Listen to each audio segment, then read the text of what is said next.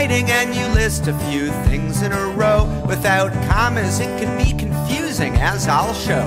For example, let's say you write the following sentence: my best friends are Jenny, Bruce, and Dennis. Without commas, it's not so clear to me if you're naming 2 friends or if it's 3. Now put a comma after Jenny, another after Bruce, and it's clear that you've got 3 friends.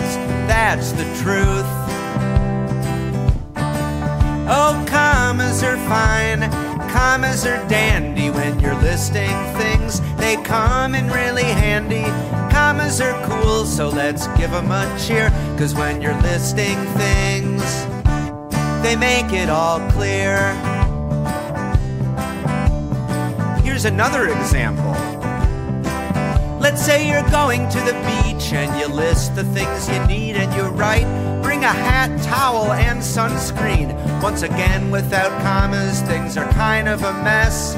Exactly what you're saying we can only guess, but put a comma after hat, another after towel, and now what you're saying is easy to follow. Oh yeah, it really is.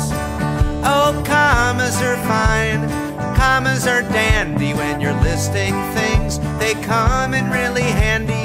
Commas are cool, so let's give them a cheer, 'cause when you're listing things, they make it all clear.